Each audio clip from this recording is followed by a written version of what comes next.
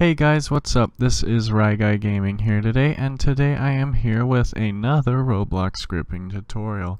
And today we are going to be revisiting something that we have kind of done before in various scripts and such. Today we are doing dialogue shops.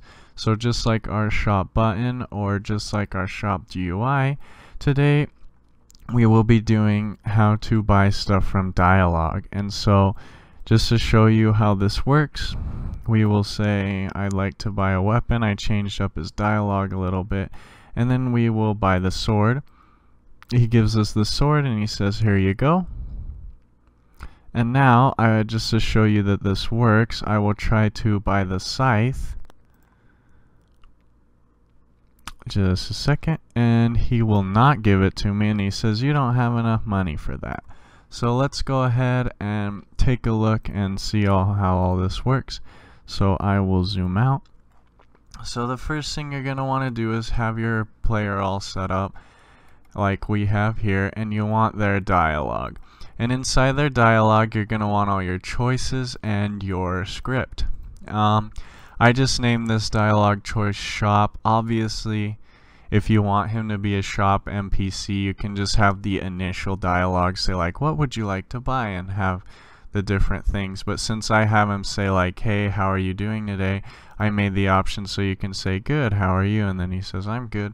But it just depends on how you want to set it up. If you want to learn how to set up dialogues, go watch my dialogue tutorial on the channel.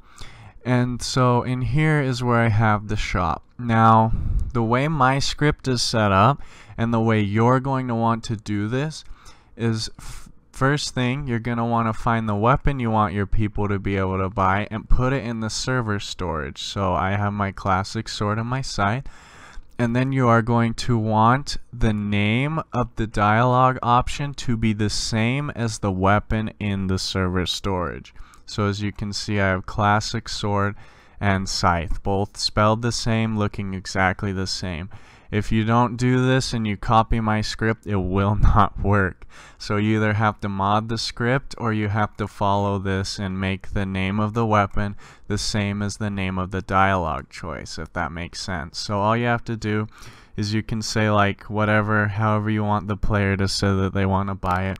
You can even just say that like, I'd like to buy a scythe for 100 GP please, or something like that. Just however you want, and then you can just leave the response dialog blank because we will edit that in the script. So without any ado, let's jump into the script.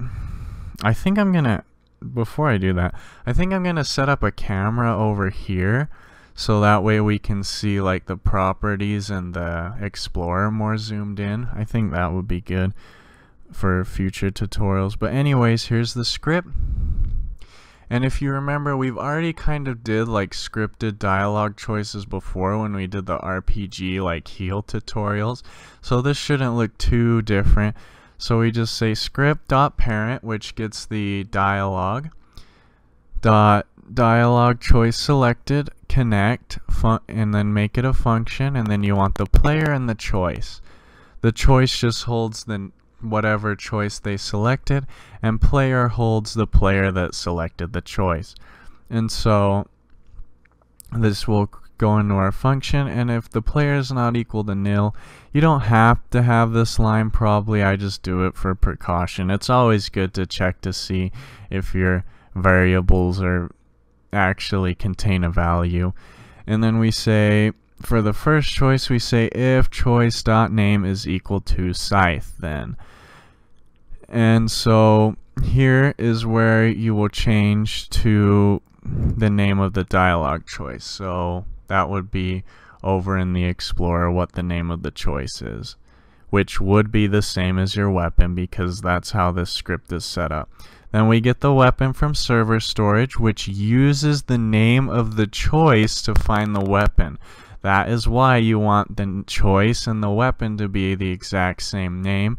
You don't have to do it this way. You can hard code in the name if you want of the weapon. I just find it easier this way because you don't have to script as much. You can just copy and paste from like here to here. But yeah, anyways, and then you get their leader stats. To be honest, if you'd like, you can probably just do all this up here after you get the player. Actually, I think I will want to do this. So if you want your script to look a little more clean, you can put this line here. Oops, that does not look pretty. You can put this line here just so that you don't have to have that in here. Let me find my backspace. There it is. And then I can delete that out of here too. Doesn't do much. Just makes your script look a little prettier so you don't have to type as much or copy and paste as much every time. So now what it does is it checks to see if there's a player. It gets their leader stats and their money value. You want to change this to whatever your tycoon or your RPG leaderboard has your money value called. So whether it's gold or money or cash or whatever. And then, yeah, it goes back into the choice, gets the weapon, and then this is your cost variable. This is how much you want it to cost. It will check if the money you currently hold is greater than or equal to the cost. Then it will subtract the cost from the money value and set that to the new money value. Then it will clone the weapon and put it in the backpack and the starter GUI, or the starter gear. The backpack will give it to them immediately, and the starter gear will give it to them every time they spawn. And then it will change the response dialog to "here you go," or whatever you want to confirm that they made the purchase. You could say like, "here you go, you now have," and then use the variable. Like, let's say I wanted to tell them how much money they have after they make the purchase. I could say like, "here you go," sorry, I have to move my mic. "You now have," and then I go like this. Oh, I need a space. Dot dot money dot value dot dot. And I would say oops. Money. There we go. And now it will tell me how much money I have left. And then, yeah, so he'll say that to confirm that you bought the item. And then otherwise, he says you don't have enough money for that, and he won't do anything. Next, you need an else if for each additional option.